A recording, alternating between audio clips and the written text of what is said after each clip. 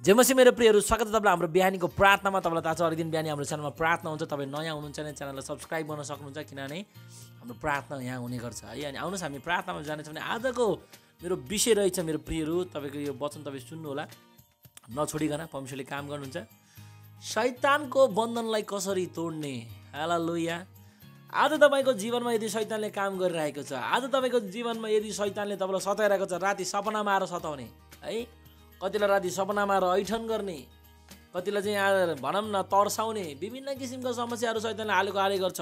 कतिलाई चाहिँ बन्धन, कतिलाई चाहिँ के, कतिलाई के, कोहीलाई के, कोहीलाई के, केही न केही समस्या आज विश्वासीको जीवनमा शैतानले हाल्छ। पहिलो कुरा बुझ्नुहोस् तपाईँ, शैतानले समस्या चाहिँ किन र कसरी हाल्छ भन्ने कुरा बुझ्नुहोस् पहिला है। शैतानले समस्या किन हाल्छ?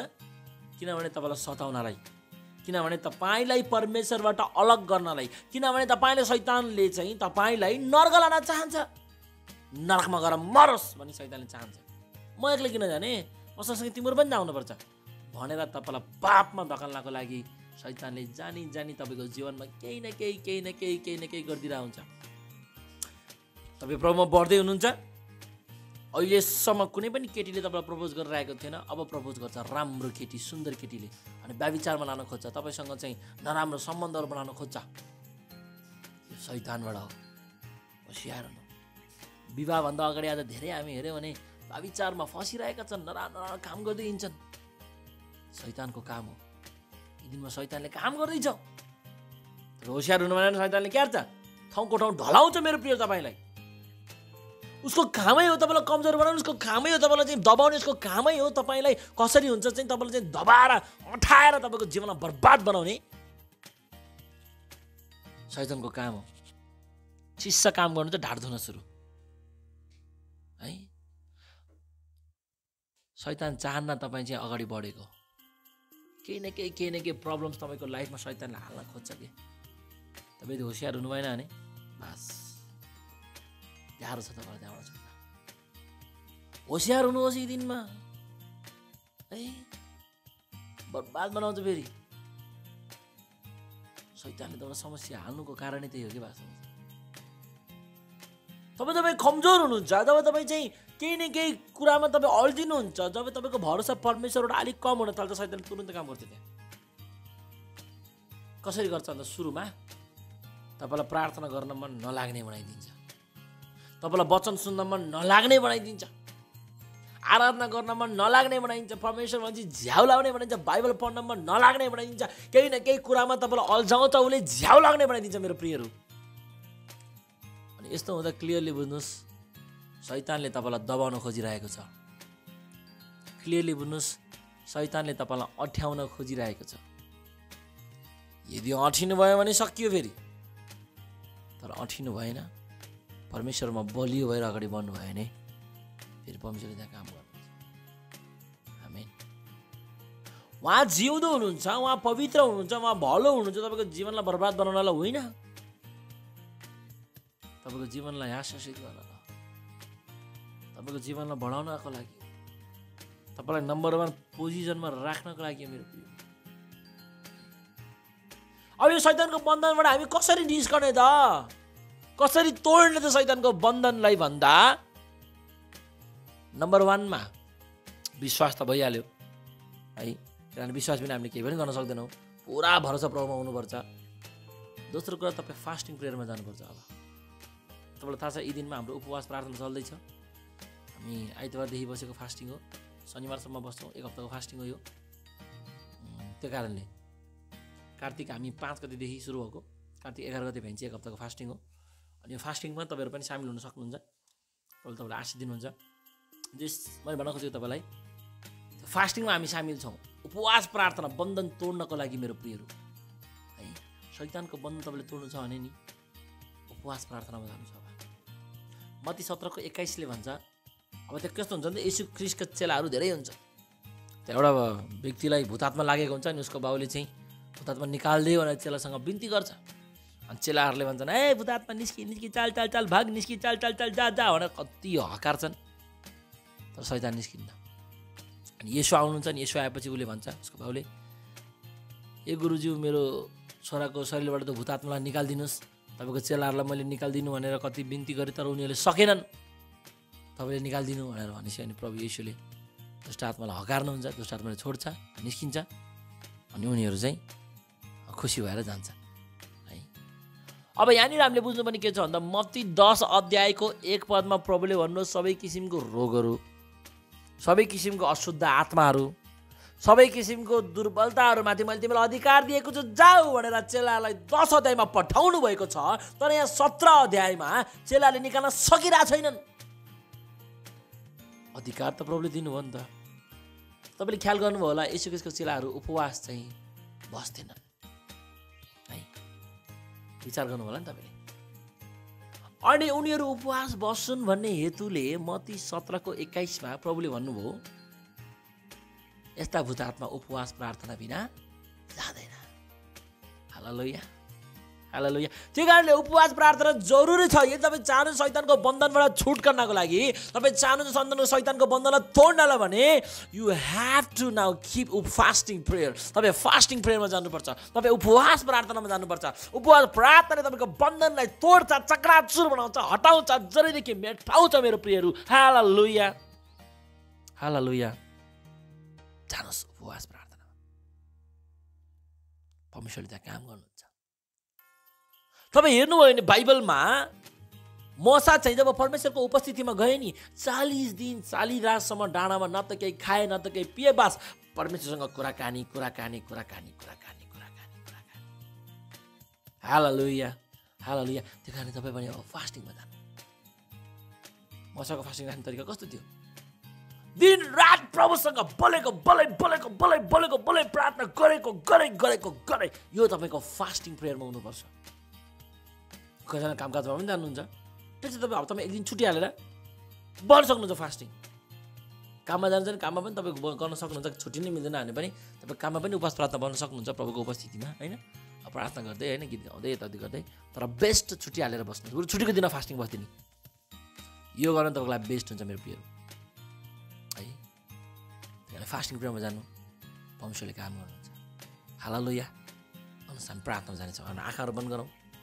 यस समय विश्वास गर्नुहोस् परमेश्वर तपाईँको जीवनमा काम गर्नुहुन्छ है। अनि हाम्रो पोखरामा न्यु रोडमा चर्च छ, तपाईँ आउने इच्छा छ भने आउन सक्नुहुन्छ। सभागृह चौकडा माथि नगरपालिकाबाट तल, सभागृह र नगरपालिकाको बिचतिर पर्छ, त्यसरी बुझ्नु है। दमकल मार्ग भन्छ, दमकल मार्ग। त्यहाँ पहिला दमकल थियो, त्यो कारणले दमकल मार्ग भन्छ। त्यो दमकल मार्गमै हो हाम्रो। र तपाईँ सभागृह र नगरपालिकाको बिचतिर आइपुग्नु भने त्यहाँनिर एउटा सानीमा ब्याङ्क देख्नुहुन्छ, एउटा गिटार सप पनि छ देख्नुहुन्छ। ट्याक्क पारिपट्टि हेर्नुभयो भने सिसा भएको बिल्डिङ छ, त्यहाँ प्रिस्टिना पार्लर छ, तपाईँको जुम्बा पनि छ, अनि परिचय बचत तथा सहकारी संस्था छ, क्लासिक टेक वाइफाईको अफिस पनि छ, लाइफ केयर मेडिकल पनि छ। त्यहीँ पवित्र आत्माको फायर मण्डली भनेर हाम्रो मण्डली छ। तपाईँ त्यहाँ आउन सक्नुहुन्छ। आमेन। आउनुहोस् हामी प्रार्थनामा जानेछौँ। अनि चर्च भवनको लागि यदि कसैले सहायता गर्ने इच्छा छ भने यी दिनमा तपाईँ गर्न सक्नुहुन्छ, किनभने हामी प्रभुको भवन बनाउने सोचिरहेका छौँ जमिन लिएर। अनि त्यो कारण तपाईँहरू चाहिँ सहायता गर्न सक्नुहुन्छ। कसैलाई करकाप छैन, आफ्नो इच्छाले हो। यदि गर्ने इच्छा छ भने हामीलाई सम्पर्क गर्न सक्नुहुन्छ है। आउनुहोस् हामी प्रार्थना जान्छ। आँखा बन्द गर्नुहोस्, बिमारी भएको स्थानमा हात राख्नु। म प्रार्थना गर्छु, परमेश्वर निको पार्नुहुन्छ। आउनुहोस्। पवित्र पितामा तपाईँलाई धन्यवाद दिन्छु प्रभु। तपाईँ सर्वशक्तिमान जिउँदो जीवित पवित्र परमेश्वर, तपाईँ दया र कृपाले भरेको खुदा, प्रार्थना गर्छु राइट नाउ जजना हेर्दै हुनुहुन्छ हरेकको जीवनमा तपाईँको काम गर्नु। सुन्नुहोस् एकैको जीवनलाई राबा स्या काना छोटो बिमारी छोड चल निस्कि फक। हर बिमारी यीशुको नाममा जाऊ, नासरतका यीशु ख्रीष्टको नाममा छोड छोड फक फ्री थंगाई छोड गरेर घोषणा गर्छु। रियामा खोलो रोबो छोड छोड छोड छोड निस्कि निस्कि निस्कि फ्री थंगाई छोड गरेर घोषणा गर्छु। हर बिमारी जाऊ, हर रोगहरू जाऊ कमान्ड गर्छु नासरतका यीशुको नाममा। छोड छोड जन्डिस बिमारी भग, मलेरिया जाऊ, डेङ्गु जाऊ, टाइफाइड बिमारी जाऊ यीशुको नाममा। ज्वरो रुवा खोकी भग यीशु मसीहको सामर्थ्य नाममा। सुगरको बिमारी जाऊ, बीपीको बिमारी जाऊ यीशुको नाममा। जन्डिसको बिमारी जाऊ यीशुको नाममा। ओ थाइरोइडको बिमारी जाऊ यीशुको नाममा। कोलेस्ट्रोलको बिमारी जाऊ नासरतका यीशु मसीहको नाममा कमान्ड गर्छु। हातखुट्टा दुख्ने बिमारी छोड, हातखुट्टा दुख्ने बिमारी छोड भग यीशुको नाममा। घुँडा दुख्ने बिमारी जाऊ, ओ यसैमा गुप्ताङ्गमा बिमारी छोड भग फ्री यीशुको नाममा। पेट दुख्ने बिमारी जाऊ, ढाड दुख्ने बिमारी जाऊ फ्री यीशुको नाममा। प्रार्थना गर्छु मेरो प्रभु, सुन्नुहोस् हरेकको शिरदेखि लिएर पाउँछौँको बिमारीहरूलाई कमान्ड गरेर जानको लागि। चोट चोट चोट चोट चोट चोट चोट चाल। घाँटीको समस्या जाऊ, टन्सिलको बिमारी जाऊ, कपाल झर्ने बिमारी भाग यीशुको नाममा, दाँतहरू दुख्ने झर्ने बिमारी भाग, फ्री, कमी कमजोरीहरू जाओ यीशु नासरीको नाममा कमान्ड गर्छु, बन्द गर्भहरू खुलिजा, गर्भहरू खुलिजा यीशुको नाममा, भो राबा श्याकाला राबा, किडनीले काम गरिरहेको छैन, डायलिसिस गरिरहनु भएको छ, क्यान्सल गर्छु यीशुको नाममा, किडनीले काम गरोस् मेरो प्रभु, प्रार्थना गर्छु, ब्रेस्ट क्यान्सर जाओ, ट्युमर जाओ, ब्रेन ट्युमर जाओ, क्यान्सर बिमारी जाओ, एचआइभी बिमारी जाओ, एड्स बिमारी भाग यीशुको नाममा, छोड छोड छोड छोड छोड छोड छोड यीशुको नाममा, निस्कि निस्कि निस्कि कमान्ड गर्छु, फोक्सोको इन्फेक्सनहरू जाओ, दम बढ्ने बिमारीहरू जाओ, कमान्ड गर्छु, फ्री, थ्रङ्गाई सुट कारबाहीको घोषणा गर्छु, सिरदेखि लिएर पाउँसम्मको हरेक बिमारी कमान्ड गर्छु, छोड छोड छोड भाग, फ्री यीशुको नाममा, नसाहरू बन्द छ, खुलिजा, भाँचेको हड्डीहरू जोडिउन् यीशुको नाममा, व्हिलचेयरबाट खडा भइजाउँ यीशुको नाममा, बेडबाट उठेर हिँड्न सक्ने यीशुको नाममा, हर प्यालेस बिमारी जाओ, फ्री नासरत यीशुको नाममा, आँखाको धुन्द्लापन, धमिलोपनहरू, आँखा रातो हुने, आँखाको अन्धोपनहरू निस्किचाल छोड, जलबिन्दु मोती जे भए पनि निस्किचाल छोड, भाग यीशुको नाममा जाओ, नासरतका यीशु मसीहको सामर्थ्य नाममा कमान्ड गर्छु, बहिरोपन जाओ, गुङ्गोपन जाओ, लङ्गडोपन जाओ, फ्री यीशुको नाममा कमान्ड गर्छु, निस्कि निस्कि छोड छोड छोड छोड छोड छोड, डिप्रेसनको हातमा जाओ, अरू पागलपन्थीको हातमा जाओ, ब्याड स्पिरिटहरू कमान्ड गर्छु, छाडेर काम्ने ढल्ने खुट्टा काम्ने बिमारी सबै छोडो जाओ, फ्री एपेन्डिक्सको बिमारी जाओ, पाइल्सको बिमारी जाओ, पिनास बिमारी जाओ, पत्थरीको बिमारी भाग, फ्री थङ्गा छुटकारा भएको घोषणा गर्छु आज नासरतका यीशु नाममा, प्रभु हर बिमारीहरू रद्द भएको घोषणा गर्छु, छोडो छोडो छोडो छोडो छोडो,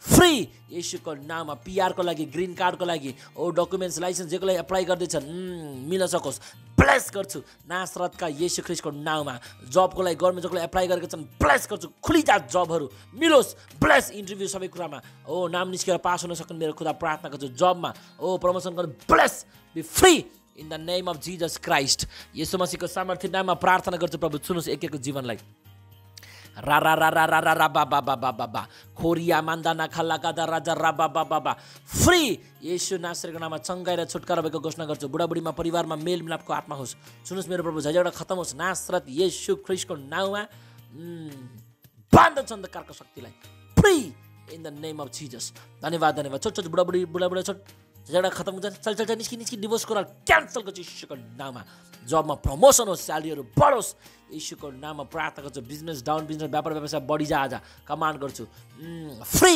यीशुको नाममा, व्यापार व्यवसाय चल्न स्टार्ट भइसक्यो यीशुको नाममा, यस यस, घर जग्गा जमिन गाडी लिन खोजेका छन् ब्लेस गर्छु, बेच्न खोजेका छन् खुली जा, बन्द द्वार यीशु नासरीको नाममा, हालेलुया हालेलुया हालेलुया, सुन्नुहोस् मेरो परमेश्वर, सुन्नुहोस्, फ्री यीशुको नाममा प्रार्थना गर्छु मेरो खुदा, राइट नाउ सुन्नुहोस् तपाईँको आत्माले पूर्ण रूपमा ऋणमा फँसेको छन् बाहिर निस्किन्, फँसेको पैसाहरू आओस्, चारै दिशाबाट खोल्नुहोस्, ब्लेस यीशु नासरीको नाममा छुटकारा भएको घोषणा गर्छु, नासरतका यीशुको नाममा प्रार्थना गर्छु मेरो खुदावन, तपाईँ दया र कृपाले भरिएको मेरो परमेश्वर, खोल्नुभयो, पैसाहरू प्रभु यस मिलिसकेको छ, आर्थिक समस्या खत्तम भइसकेको छ, नसामा छन्, कुलतमा छन्, रक्सी खाने, गाँजा खाने, ड्रग्स खाने, विभिन्न किसिमको तम्बाकु सेवन गर्ने, सिगरेट खाने, चलछोड फट, दुष्ट आत्माहरू जाओ, फ्री गर्छु प्रभु, त्यो कुलतबाट बाहिर निकाल्नुहोस् प्रभु, झुटो केस नसाबाट फ्री यीशुको नाममा, देश विदेश गएर फँसेका छन्, कामकाजमा प्रभु आपत भइरहेको छ, विपद भइरहेको छ, आज छुटकारा हुन सकोस्, फ्री यीशुको नाममा, जबको खुसीमा छन् सबै दिइसक्नुभयो, घोषणा गर्छु प्रभु, भिजाहरू एप्लाई गर्दैछन् देश विदेश जानलाई,